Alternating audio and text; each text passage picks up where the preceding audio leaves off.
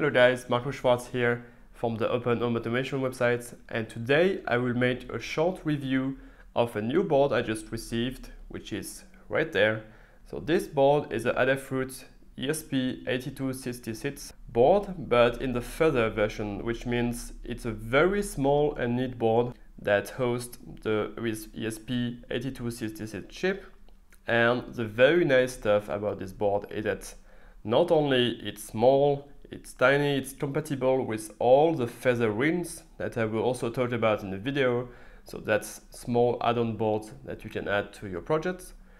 But also this board is easy to program, so you don't actually need any FTDI USB converter to program it. You can just plug it right into your computer via USB. I will show you that in the video, and just upload your program just as you would do with an Arduino board, for example. So let's get right into the review. So this is how the Adafruit Feather board for the ESP8266 looks like. So as you can see, it's very tiny. You have the chip on the left, so it's an ESP12 chip, and on the right here you have a connector for a battery, so that's very convenient if you want to power your project by batteries. And here you have the USB port, and the nice thing that I already said about this board is that you just need to plug a USB cable to your computer and then you can program the board. So you don't need any FTDI board like other ESP board to program it. You just need a single micro USB cable and you will just be able to program this board without pressing any button on the board itself. So it's very easy to use. Then, as you can see, there are headers here. So this is made to stack other feather boards on this board here. And these feather boards are called wings, so you can add extensions to your project very easily. A bit like Arduino and the shield. So for example, I have a few wings here. I will show you what I have. Here you have a motor feather wing. So this is what I use, for example, to control DC motors or small mobile robots as well. Here, it's more for fun. You have a wing with a lot of LEDs, so you can control each and every one of them, also with different colors. Here, that's a project that will come soon on the blog. It's an OLED screen that you can just stack on top of the board. And finally, the one I will show you as a short example in this project is a relay wing. So you can just plug that in and then connect any device you want just here. So that's the presentation of the board. As you can see, it's very easy to add more features on the board using these wings. So we are now going to assemble the project. As we just want to test if the feather board is working, we just want to demonstrate the features, I will just take the feather board here and a simple relay feather wing just here. I will just assemble this board, and basically in the project we are just going to see if we can control the relay using the feather board. So I will just take this one here, and it's really easy. You just need to plug the board just as you would do with an Arduino shield. So just plug them like this, and here you go, you have a completely assembled project.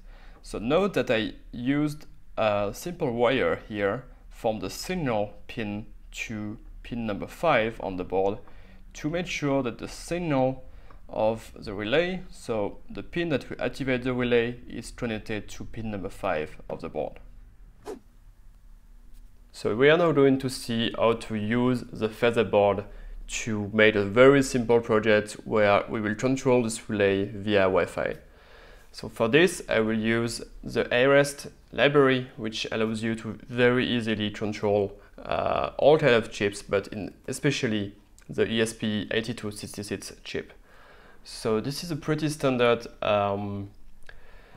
stage for the AREST API. We import the libraries for the ESP and the AREST library as well. Here you need to put your Wi-Fi name and password. And in the setup, we just give an ID and a name on the board, return it to the Wi-Fi, and in the loop, we simply handle all the connections coming to the board. So now what I will do is I will make sure that I selected the right board. So I have the Adafruit ESP8266. There is no option for the feather in particular, but this will work just as well. Then you need to make sure that you are selecting the right USB port. And as you can see on the picture, the feather board is now connected to my computer via a USB cable. And you need to look in the Arduino IDE for this USB to UART port here, which means that we don't need actually any FTDI board to program this feather board. So that's very neat if you need to make a lot of development and change the code and try it very often. So I will set this, and now I will just press upload. So it will now compile the sketch for the board and then upload it on the board. As you can see, it turned red and now it's uploading on the board. So that's very nice with this board. I didn't have to do anything to put it in bootloader mode.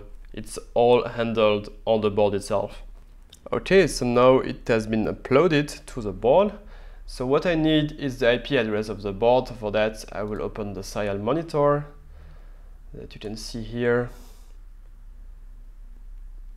So sometimes when you miss it, the IP address will come up later. So I just need to reset the board here. So I will do that now.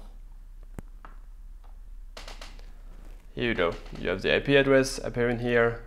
So 0.108. And to send commands to the ARS API, I will use a tool called Postman. It's very neat to make requests to RESTful services like our board here, but you can also use your own web browser. So I just want to see if it answers to commands. So I will send the ID command. As you can see, it answers very fast. Its name is Feather, that's what I put in the code. So now my relay on the add-on board is connected to pin number 12. So I will first put pin number 12 as an output. So that's done. I have the confirmation, pin D12 set to output. And now I will turn it on with digital 12.1. And let's see if it works. So as you can see on the board, the LED just turned on, meaning the relay is activated. You should also have heard the sound maybe. And now to turn it off again, I will just do the same operation with a 0 at the end. And as you can see, immediately the relay is turning off on the board.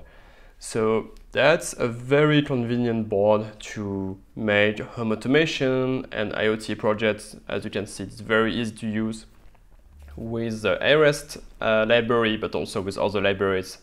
It's very fast to program, and the feather rings give you a very nice way to program the board and to extend its features. So you can add a relay, you can add a motor shield, an OLED screen, and all kind of extensions that gives you a very powerful ecosystem around this feather board. So this is already the end of this video. I hope that you enjoyed it.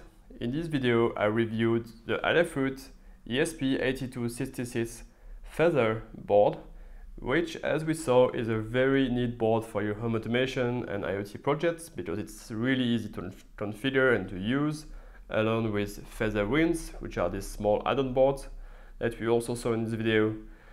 You can find the whole review of this board with more details on our website. You will just find the link below the video. And as usual, I'm waiting for your comments. Thanks again for watching, and I will see you in the next video.